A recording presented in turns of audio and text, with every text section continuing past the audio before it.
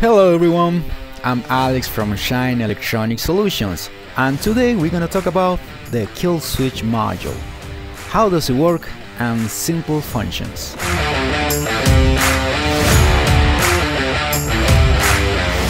Alright, let's say we were driving and we planning to park in a place is not safe. So we're gonna use the kill switch. We turn off the motor, and my suggestion will be remove all the items inside the car, whatever you're gonna take with you, before to remove the USB key.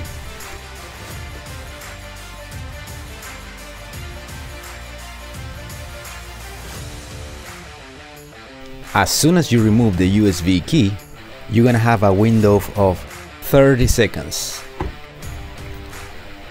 When the 30 seconds run out, all the function of the car will be disabled. My recommendation is remove the USB key and lock the car with the OEM key fob, or the best way is comfortable with you. Remember, as long as you are in that 30-second window, you can lock or unlock the car of the same way you used to do before to have the kill switch module. Okay, now we're gonna pretend we're coming back from shopping and we're gonna go back to our car.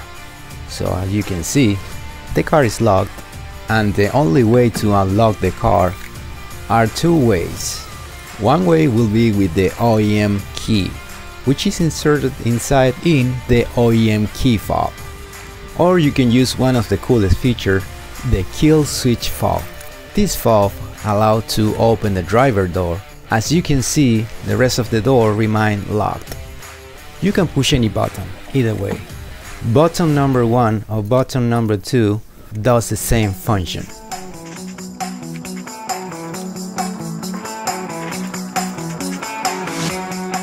The other thing we notice, all the functions of the car are disabled. So none of the function will work until we plug back the USB key. Notice if you have any device plugged into the OBD2 port, this device won't work until you plug back the USB key.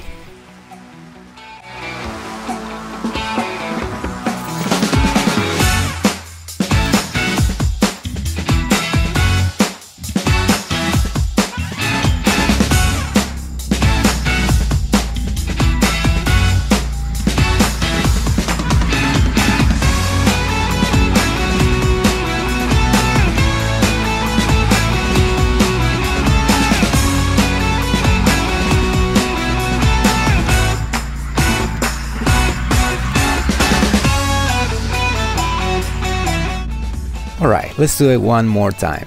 Let's remove the USB key.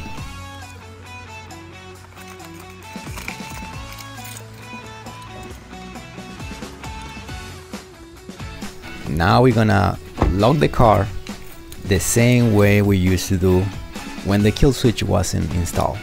So we're gonna use the OEM key fob, we lock the car, and we're gonna make sure everything's good to go.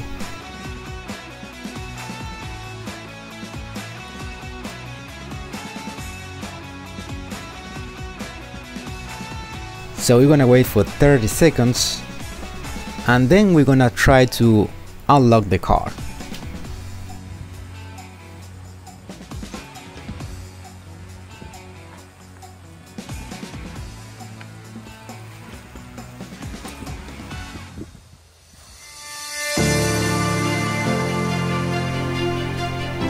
So driver door is locked.